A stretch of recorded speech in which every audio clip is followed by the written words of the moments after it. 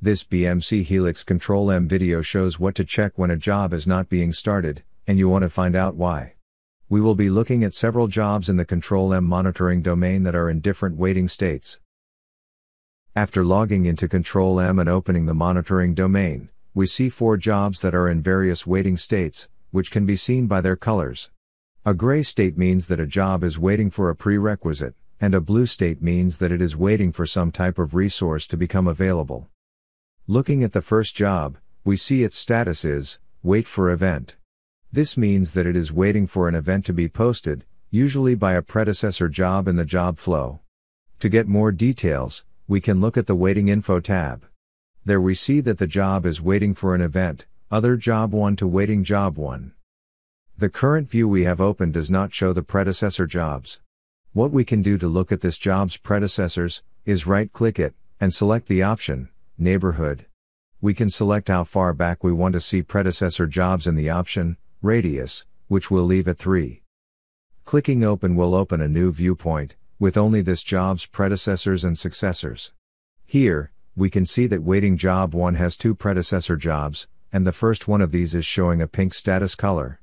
Selecting this job, we see that its status is, Wait User. A job in this status is waiting for a user to manually confirm that it may run. To do so, we right-click the job, and select, Confirm. The job now runs, and after it completes, its successors are now also being started. We close the neighborhood viewpoint and go back to our original jobs. Selecting the second job, we see its status is also Wait for Event.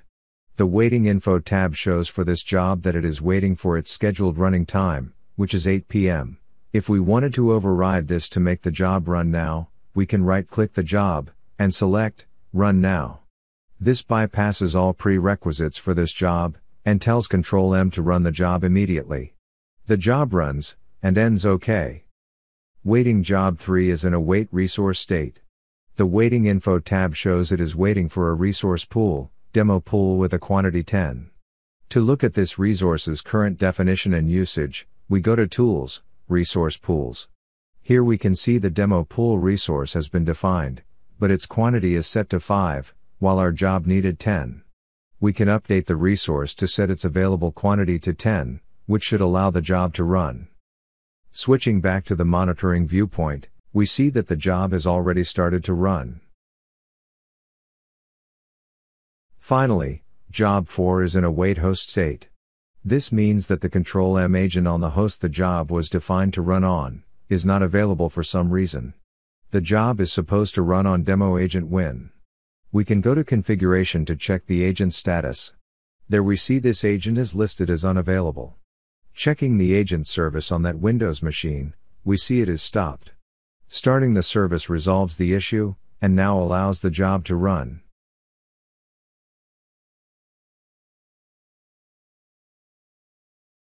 That concludes this BMC Helix Control-M Solutions video.